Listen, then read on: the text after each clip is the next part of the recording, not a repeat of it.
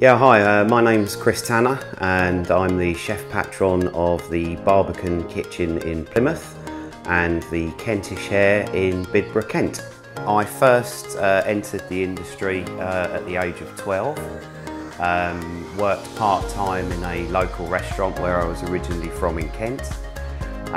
It started off really, I went to sort of do a little bit of washing up and cut the grass and ended up staying in the kitchen and really just caught the bug. Spent 5 years at that site, worked evenings and weekends. Subsequently after that went on to study at college, which I think is an important part of the education and actually the training process as well. I've been in the industry I've worked in kitchens for, this year will be 39 years. In the UK, I've worked in New York, I've worked in France, London, Devon and Plymouth. This industry, although it's very hard, is an extremely rewarding industry.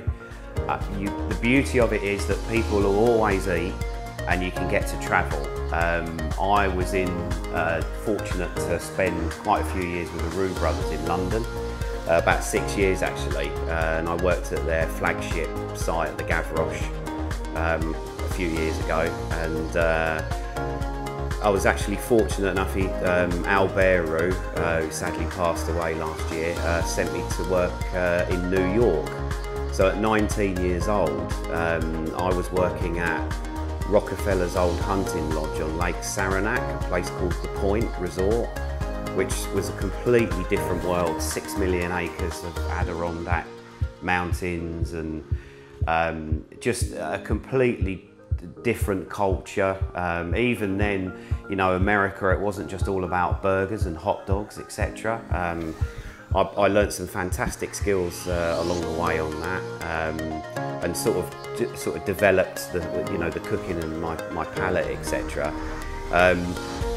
That's the good thing with it. You can get to travel, and there's even more opportunities now for people going into the industry, and such a diverse mix of cultures and food, whether it's, I think the colleges are a very, very good foundation.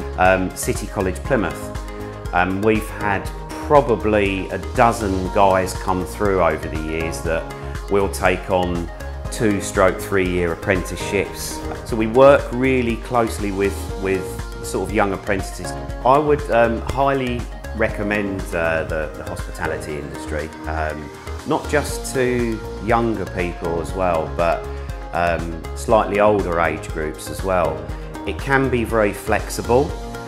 You can incorporate skills from the front of house, the service, the provenance of the food, the knowledge, how the dishes are composed, cellar management, wine knowledge, etc., and the costings as well. Plymouth now has been on the up for quite some time. I think there's more to come, which is good. So to actually actively look at the flexibility of what you can do within the catering industry, hospitality, and there are different divisions of it as well, from hotels to cafes to schools to universities, across the board. So the actual spectrum of it is, I think, is great, and it's a good time now to actually get in and embrace that.